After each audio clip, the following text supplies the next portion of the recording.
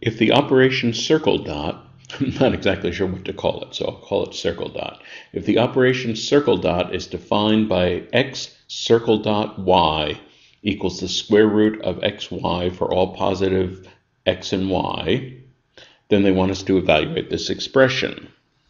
Well, first of all, we need to evaluate this part first because order of operations still holds and parentheses take priority. So 5 circle dot 45 equals the square root of 5 times 45. Now, naively, you might think that the best possible thing you could do at this point, since you have a 5 times 45, is multiply 5 times 45 and get some big honking number.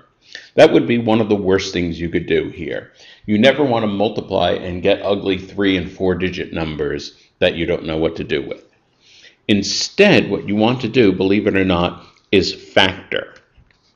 And I'm going to factor that 45 into 5 times 9. And the reason I'm going to do that is because then I can split things up. You can always split up a radical by multiplication. And separately, well, the 5 times 5, or 25, I can take a square root of that. That's 5. The 9 I can take a square root of, that's 3. So this is just 3 times 5, which is 15. So that whole operation, 5 circle dot 45 equals 15. So now it means that what we have here is 15 circle dot 60.